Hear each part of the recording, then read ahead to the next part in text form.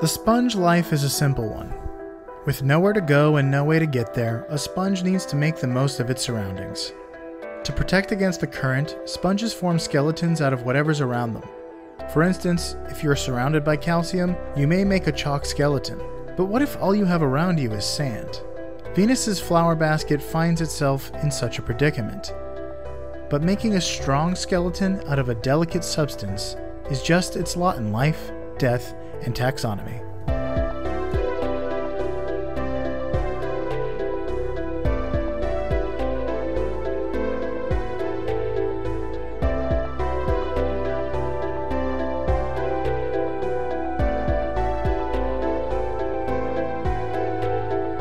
Welcome back to Life, Death, and Taxonomy. It's your 30 minutes of interesting animal information. I'm Joe.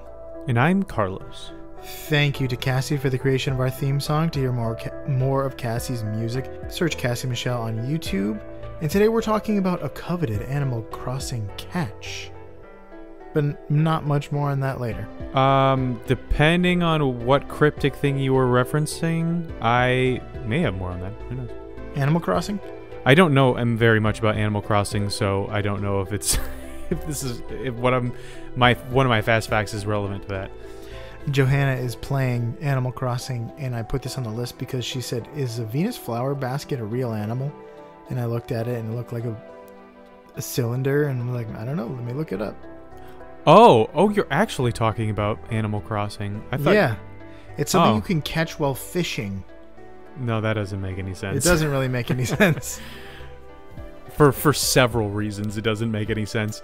But yeah, I still don't understand the appeal of Animal Crossing. I mean, I'm one of those people that don't understand the appeal of like The Sims and stuff like that. Yeah. So maybe you need to be the kind of person that enjoys that kind of game to enjoy Animal Crossing. Animal Crossing is very relaxing. It's got kind of like a nice little ambient soundtrack, and everything is very pleasant, except for there's way too much talking and dialogue that prevents me from like crafting, which is what I'm trying to do. But what are you trying to do? Build. It's the same thing as an RPG without fighting, just advancing. But in an RPG, like you're going somewhere, you're defeating something, you're bringing something somewhere, you have a goal, and that goal will eventually be over. Well, in this one, your goal is to advance to the next the next sized house. It's like the American dream. It's just constant progression. It's rat race, except for instead of like working, you're farming, which is work. Instead of working in an office. Significantly less Rowan Atkinson in this rat race. Yeah. In more animals. Whoopi Goldberg. Yeah. Oh. But it's definitely something that like only interests me for like an hour. And then that's it. It's like the goat game. That interests me for about an hour. Yeah. And I was like, Goat well, Simulator? what do I do outside of just flop around?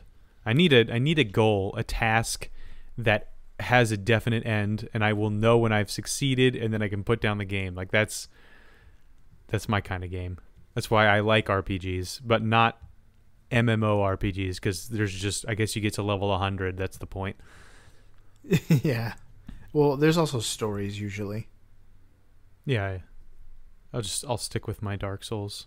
Anyway, I don't know how much of that is going to make it in, but I mean, we do talk about animals, and it is Animal Crossing, so make of that what you will. But we are talking about the Venus's flower basket, which apparently is something you can give someone or find and then give someone in a popular Nintendo game. You can find it probably like in a shell shop. It's probably very hard and expensive to buy.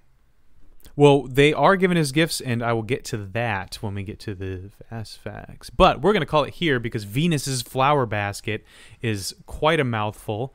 We're going to call it here the basket case. Nice. Because I have the time. I'm not going to sing any more of that song. We're also going to call it the deep sea doily. Nice. And the VFB dynamite. The VFB, the very friendly basket. Yeah, I was also VFB. I saw that movie once, the BFG. It was incredibly underwhelming. I did not really like it. I mean, it had like all of the heartwarming Spielberg elements to it, but it had a meeting with the Queen that involved a lot of farts, and it really lost me when it turned into Shrek. Anyway, but yeah, it had a lot of the magic that Spielberg has, so this is good. Anyways, let's taxonomize this flower basket, because nobody really even knows what we're talking about. It's like, flower basket? That's not an animal. You said you do animals. You lied to us. Trust me, we didn't lie to you. We're not taxonomizing like a wicker basket. I will prove it to you with taxonomy science. So this isn't a kingdom you know, love, and are in, and that kingdom is Animalia. So there you go. It is not a wicker basket. Starring Nicolas Cage. Nicolas Cage. The Wicker Man. Wickless Cage. He's got a candle, but he can't light it because he's wickless. Or he's never seen John Wick, so he's wickless. The phylum is Porifera, so I think this is the first time we've ever been in this phylum, and possibly in one of the rare times we go outside of the two phylums we spend all of our time in, which is Chordata and Arthropoda. Actually, no, we go to Mollusca a lot. Yeah. And Cnidaria. But no, the phylum for the Venus flower basket is Porifera, and the class is Hexactinellida. The order is Lysacinocida. And the family is, oh man, I really should have practiced these. Euplectellidae.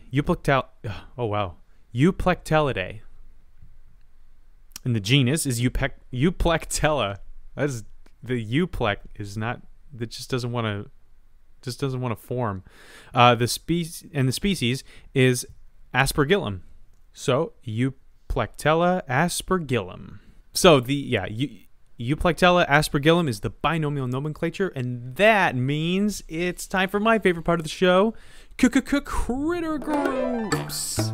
The part of the show where I ask you, Joe, a question, and that question is the same every time. What is the name of a group of this animal, or what is the term of entry, or what is the collective noun? And, I should have mentioned, we're talking about sponges. Sea sponges. I probably obviously guessed that from the nomenclature Euplectella aspergillum. Clearly a sea sponge, but I just thought I'd reiterate that for those of us that don't speak whatever gibberish language this is.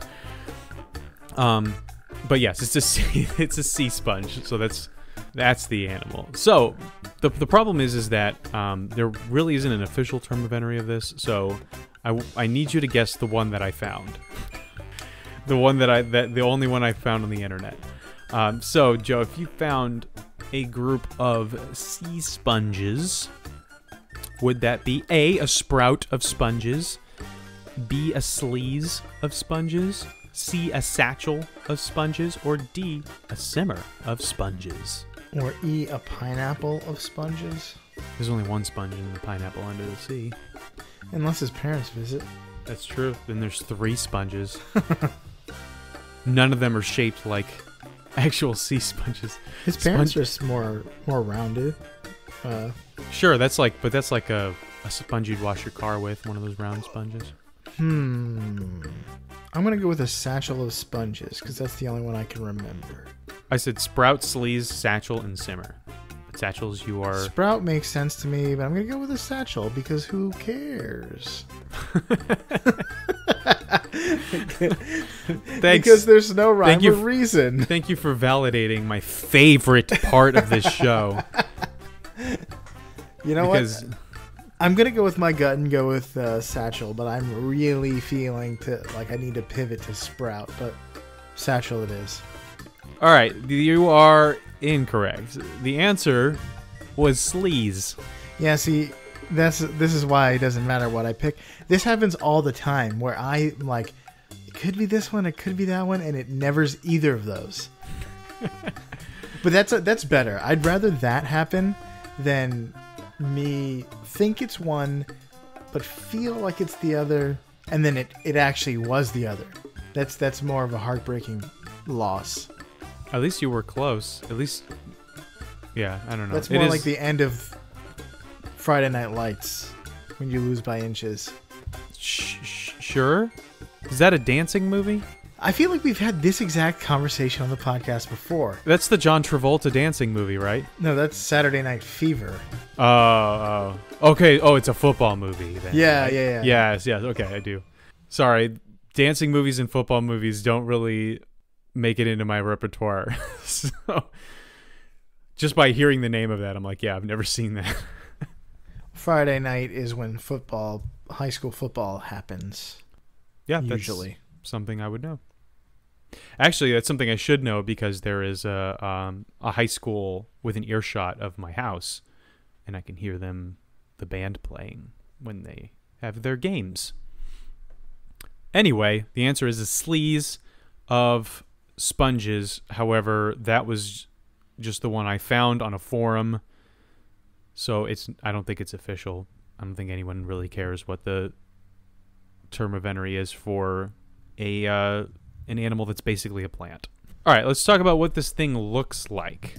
So these things do not look like your typical sea sponges. They are totally tubular, which is not uncommon among sea sponges. But they have a unique white lattice structure that makes them look like a fancy doily, which is why I called them the deep sea doily. Or like a medieval horn made out of dryer lint. They kind of like have these stringy things coming off, so it just it looks like a wool. It's got wool in it or something. But it's the medieval horn shape is exactly what you're thinking. Like it has the top of the tube that is not attached to the rock is much bigger, and it slopes down into a curve into the smaller appendage which attaches to the rock. Here is how Wikipedia describes the lattice structure.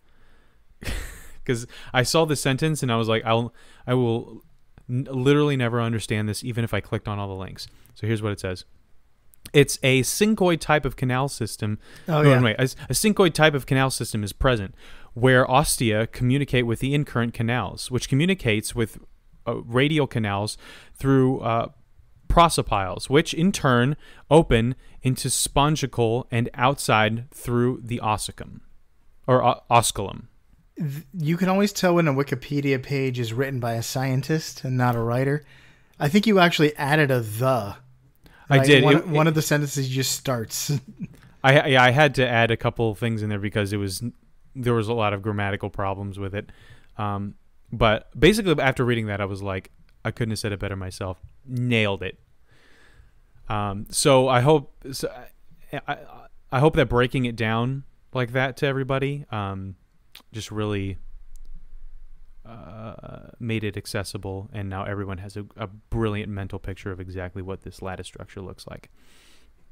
Well, in the major fact, I'm going to talk about the structure more, and it was very difficult to explain very intricate visual elements. Yeah, I figured I wasn't spoiling too much of the major fact by reading the sentence because I don't think anyone can understand it ever. Except the person who wrote it, because it's not only obtuse, but it's also incorrect grammatically. What do you mean? Oh, yeah. It's grammatically problematic. Anyway, so it's also bioluminescent, and some scientists speculate that it uses its bioluminescence to attract plankton to it, which is what it eats. So it's like a medieval horn. Is it as big as a medieval horn? Yes. Can I drink a draught of mead from it? If you wrapped it in duct tape, because it's very porous, as sponges are wont to be. But let's talk about the size. Welcome to the Beloved Measure Up segment, the official listener's favorite part of the show, the part of the show when we present the animal size and dimensions in relatable terms through a quiz that's fun for the whole family. It's also part of the show when that's introduced by you when you send in audio of yourself saying, singing, or chittering the words measure up into ldtaxonomy@gmail.com. We don't have a new measure up intro this week. No. Which means we get to hear from an animal and Carlos has to guess what it is. Marvelous. So without further ado, the listener's favorite part of the show.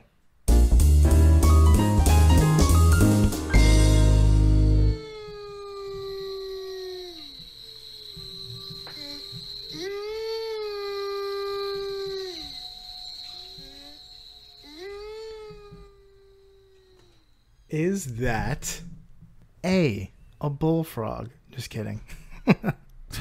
Is it a Eurasian wolf, B, a plains wolf, C, an Arabian wolf, or D, an Arctic wolf?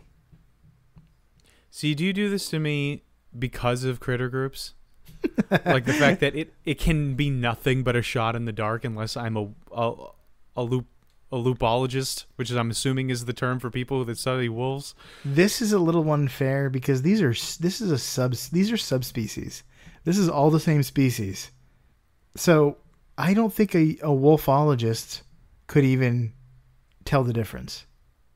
At first it's kind of muted, so it sounds like my son when he's just making noises but his mouth is closed. And he's like, Maybe I didn't play it loud enough. So I just had a bit of a flashback to 2:30 in the morning last night. I'm gonna say the third thing you said. I don't even remember what it was, but I have no way of even narrowing it down.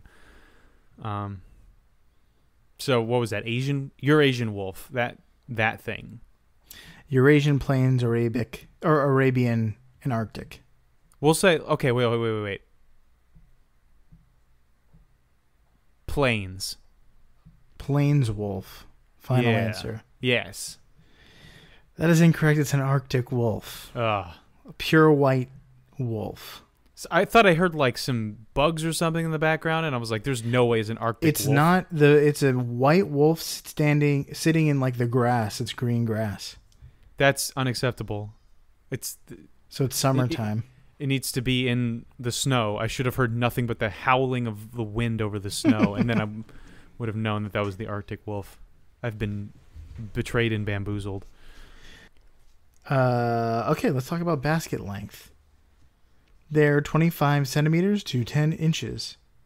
How many of the Brochysia nana chameleon go into the Venus's flower basket? Here's a hint. What? How many of this particular kind of chameleon go into the basket? Not literally into the basket, but into the length of the basket. All right, so 10 inches and this tiny chameleon. 10. No, that's too small. 5. 5 is my answer. 5 chameleons go into this thing. 5, final answer.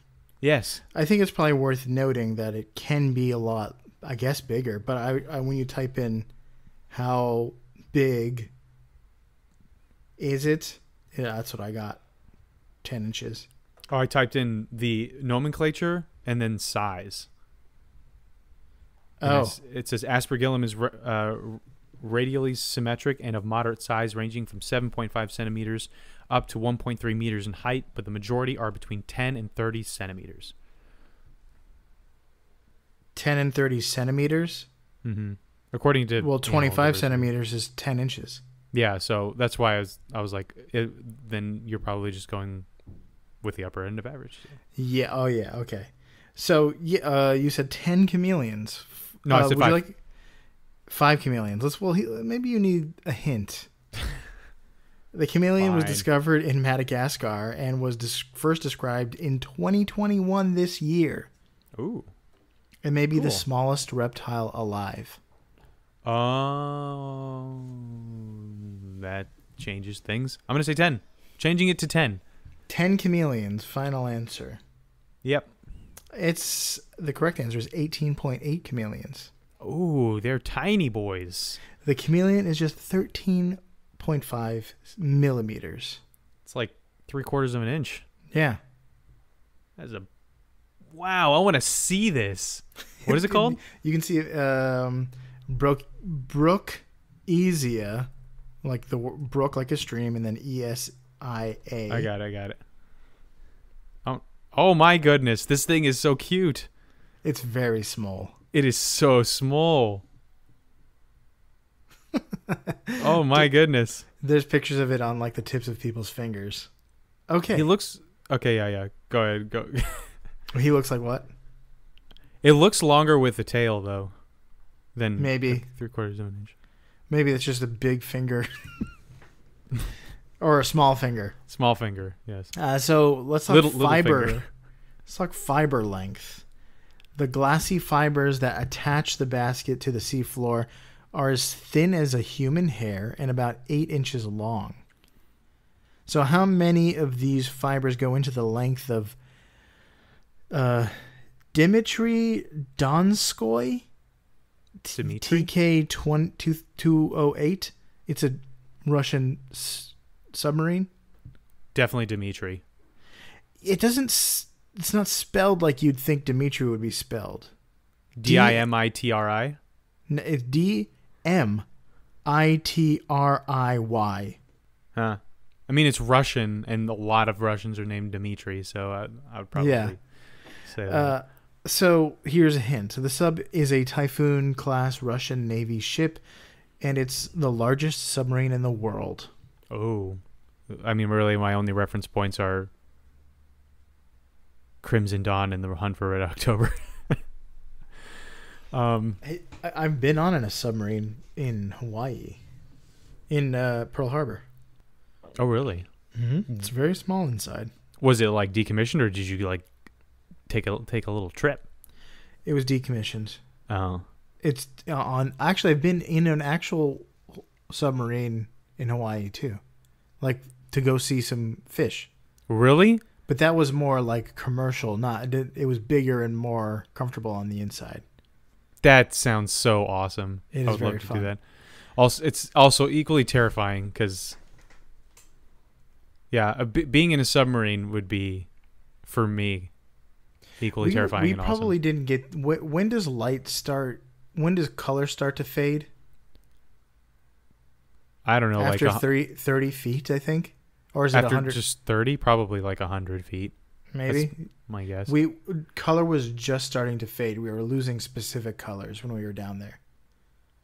Like in the water, or with like looking at each other? In the water. Like he would point out, the guide would point out a fish and he would tell us, oh, that fish is actually red.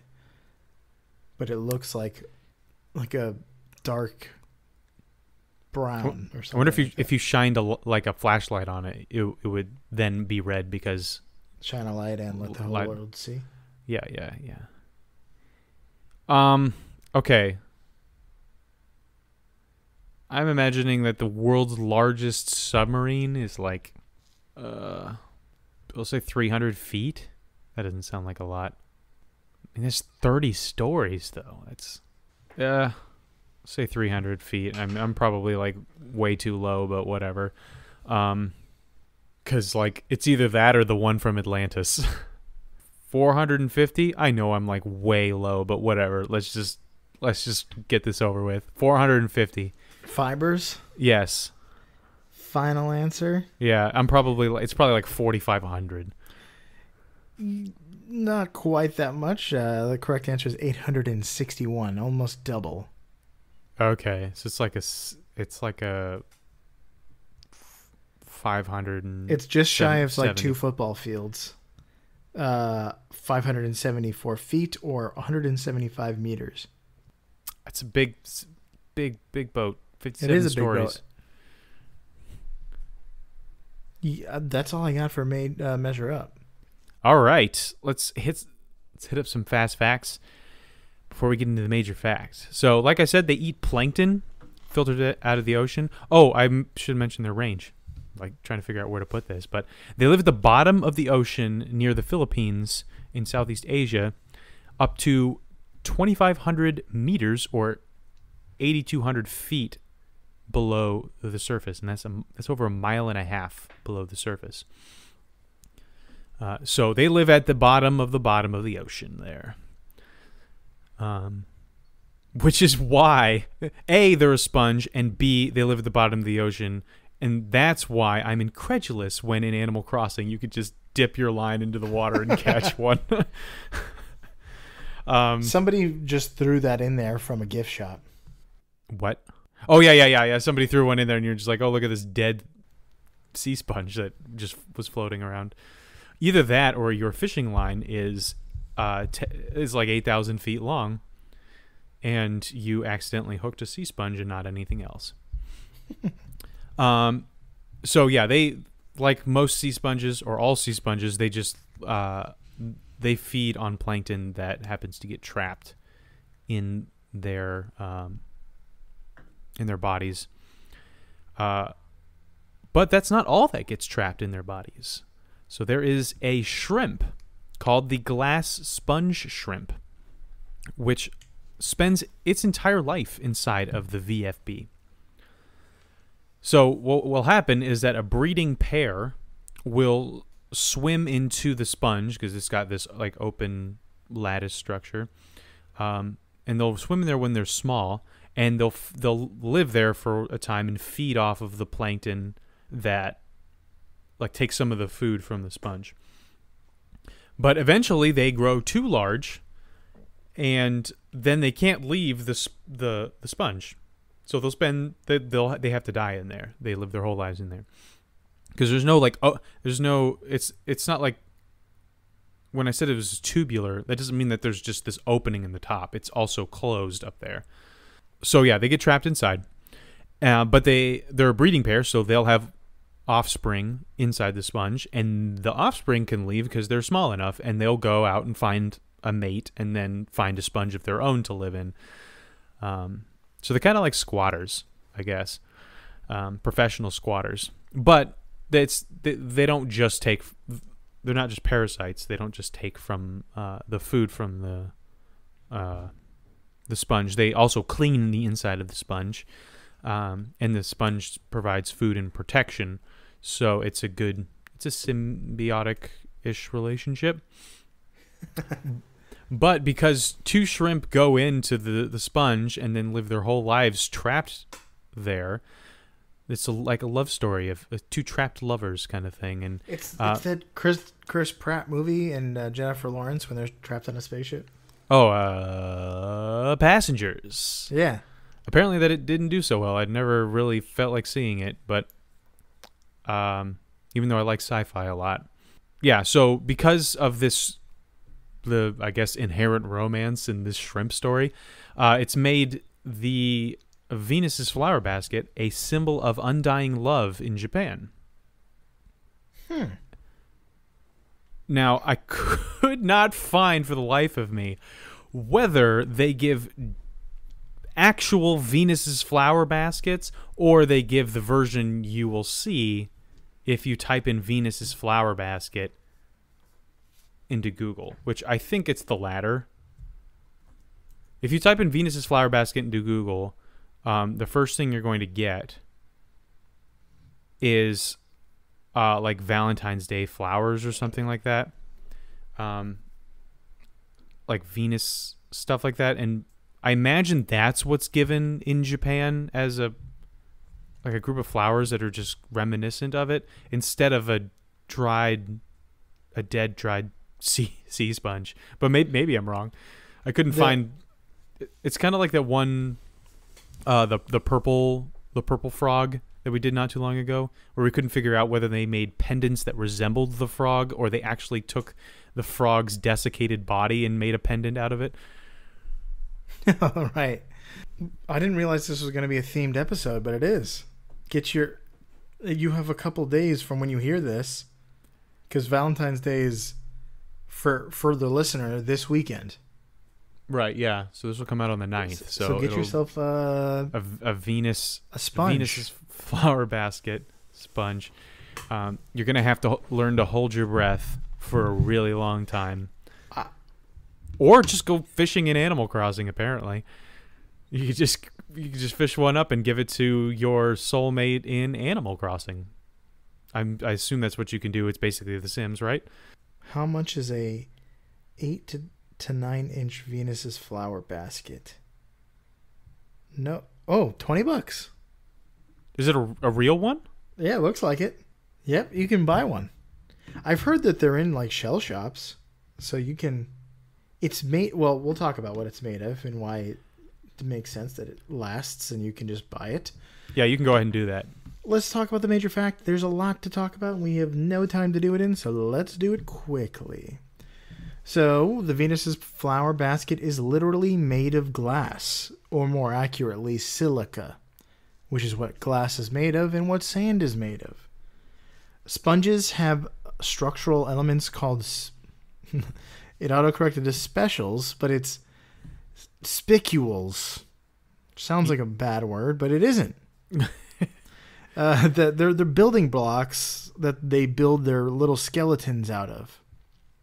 So these silica spicules form the unique look and shape of the Venus's flower basket. Silica spicules is my next D&D character as well. But your nickname is Silly. Halfling Bard. A glass tube sounds like it would be extremely delicate, but the sponge needs to withstand ocean currents, detritus, the occasional bump from sea life, and a raucous shrimp party every once in a while. So the structure of the basket is said to make it as strong as steel. And how is that, you might be asking? How do we do that? So to understand how researchers have looked very closely at the construction of the tube as a whole and at the spicules themselves, at the most basic level, each glass fiber is actually many layers of glass. So each layer is only micrometers thick. It can be just thicker than the width of a molecule. Oh, wow. So this is something that we can't even reproduce with glass today. I'm surprised we can even see it. Layering layers that I mean, you use a microscope to see it. But yeah, like layered glass that small, that thin is not something we can recreate. So layered glass is much stronger and can absorb more force than a single layer of thick glass. That's why hurricane and bulletproof glass and sometimes zoo glass has multiple layers. So the fibers are already extraordinarily intricate and strong. Just from that. But then looking at the basket, it seems like it has like a wicker basket pattern, like a cross hatching, a grid system, but it's more like a crisscross of layered apertures. So that's another couple of words that makes no sense, but it does. I understand crisscross. It only makes sense if you already know what it looks like. So aperture meaning like the, like on a camera, opening on a camera, or the opening to the door to Cerebro in the X-Men movies. Each spicule is a X that is slightly skewed like an italicized X. So as if you take your fingers and make like the L7 weenie sign with both, and you point your thumbs down, and then you put your index fingers over each other, that's like a right angle, right? That's a box you've created. Not a half of a box. But then if you cross your index fingers, you can make something more like a rounded circle. So if you do this many, many times, the crosses end up becoming like a circular opening instead of a box. So circles are structurally more durable than squares. Humans have known that for a while, which is why the portholes on the sides of ships and submarines are round. Circles maintain the integrity of the ship's hulls, while corners and window panes allow stress to concentrate in particular areas. Mm-hmm. So on top of all this, there are ribs that run perpendicular to the base grid. So you've got this tube and then like a spiral rib that runs all the way up, which reinforces the overall structure even more. So here's the interesting part. Every other porthole, every other hole in this structure has an X that reinforces the opening. So why not every opening? Because of mathematics and engineering and stuff I don't understand, adding more reinforcement on each hole wouldn't actually add any structural integrity. So it's like reaching a level cap, and you can put more points into it, but you're just wasting resources. It's it plateaus. It's a soft cap. A law of diminishing returns. Yeah. Yeah. The sponge is one of the most primitive animals on Earth, but it figured out how to maximize efficiency in creating a structurally sound skeleton. I don't know if "figured out" is the right word. It was a gift bestowed upon them. So a guy named Dr. Peter Fratzel 3D printed plastic cylinders that were inspired by the flower basket's design, and found that it was extremely efficient and durable. I actually have a cup that kind of looks like this. A what? I have a cup, like a big plastic, like insulated cup, like a souvenir cup, but it has this like lattice-looking structure on it. I wonder if it's inspired by the VFB. Is it light, minimal, and strong? I would say all three of those things about my cup. Interesting. Well, that's what I would say about the Venus's flower basket. The design may inspire buildings in the future, and I think it maybe already has. I think there's some building that is very similar to this in structure, and it just maximizes durability and minimizes waste of resources. So that's the future. We're all going to live in flower baskets. In X's. The future's going to be cool. Yeah. I'm typing. We thought it would all be chrome. SpongeBob said it was all going to be chrome, but it's not. It's going to be... Don't listen to that, Sponge. Listen to this one. Yeah. Well, that's all I got. I'm looking for the building. Oh, yeah. Huh. Where is this?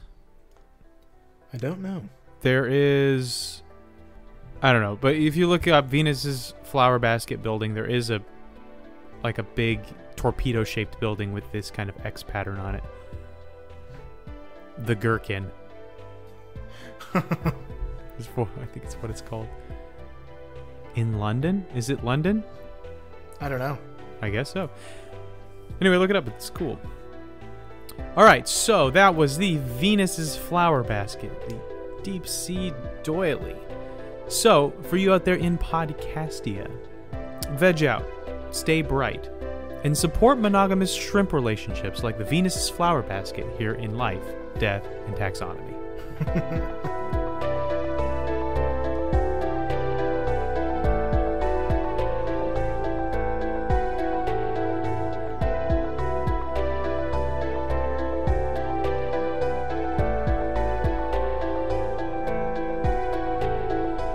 Hey LDT listeners, thanks for listening to the end of the episode. For your loyalty, you get a shameless self-promotion from us. If you haven't already, leaving a review on your favorite podcast app can really help us grow. But telling your podcast-loving friends about us is even better. Also, don't forget to send in your Measure Up intros and animal suggestions to ldtaxonomy@gmail.com. We love hearing from you. As always, thanks, most of all, for listening.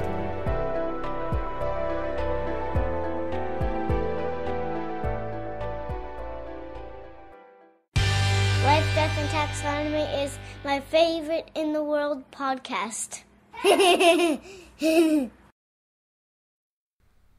This is the story of a shrimp Who got married and wasn't a wimp.